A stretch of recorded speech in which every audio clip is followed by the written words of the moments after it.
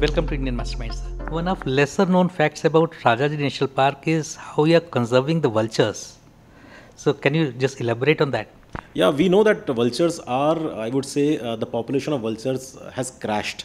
It's not crashing, it has already crashed by 90 to 95% in few species. So, and we know that vultures are natural scavengers who used to clean up the ecosystem and I would say recirculate everything kind of thing. And their number has come down. So areas like Rajaji, areas like conserved areas, which we have protected forest areas, reserve forest areas, they are very important if we are talking about vulture conservation. So in Rajaji, because it is a transition zone between Himalayas and plains, so this area is being used by vultures in a grand way. So Himalayan Griffon vultures and all, they come and settle there. There are several species of vultures which nest also in these areas, because vultures, they require very undisturbed areas for nesting kind of thing. So Rajaji provides that kind of ecosystem for them for nesting also. What we are trying to do now is, because still a lot less is known about vultures and raptors as a group of birds. So we have recently sanctioned a project in which these the raptors group will be monitored very closely, and which will also include satellite tagging of few birds, so that we know their movement pattern, and we are also aware about the resource utilization pattern, so that then we can take further steps about habitat improvement and other related things. I think one of the major reasons why vultures are surviving in the wild is because there are no chemicals like diclofenac, which are acting as poison to the vultures.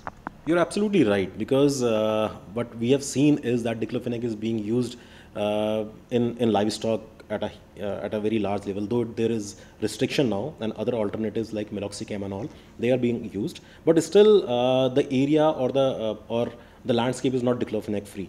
That is one reason that vultures prefer to stay in areas, protected areas like Rajaji. But as I said, that second reason is because the nesting sites are also required. And these areas, protected areas, they provide them a very safe nesting site for their nesting and raising of their juveniles. Is the same model being replicated in other reserved forests in the country? Yeah, absolutely. So these areas, other areas are also trying to do. There is, specifically if I talk about vultures, there is a very good vulture breeding program which is being run all across the country. There are several vulture breeding stations which have been set up. The first one was at Pinjore in Haryana, and which is doing quite well. So vultures are being raised there, ultimately to be released in wild. And recently we have seen that in Baksa Tiger Reserve, in Rajabhat, it's in West Bengal, North West Bengal. Rajabhat Khawa is a place where a vulture breeding center has been set up. They have recently released several birds into wild.